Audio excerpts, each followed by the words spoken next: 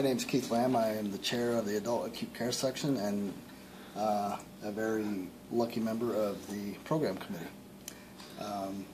We have spent the last couple of days looking at all the submissions that have been sent in by all of our members of the AARC, and we have developed what we think is the best program that has ever been put forth.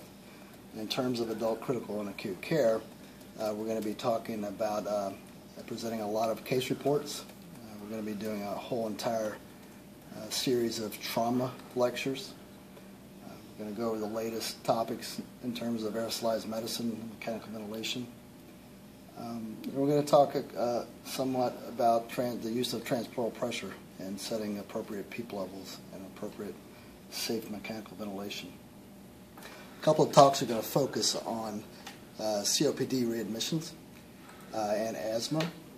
And we're going to have some really cutting-edge airway management topics presented by some of the best airway management experts in the world. And finally, we're going to do a lot of discussion about research and how to develop your own research projects and to interpret the research that's out there already. So I hope you'll join us in Las Vegas for the 2014 AARC Congress, and I hope to see you there.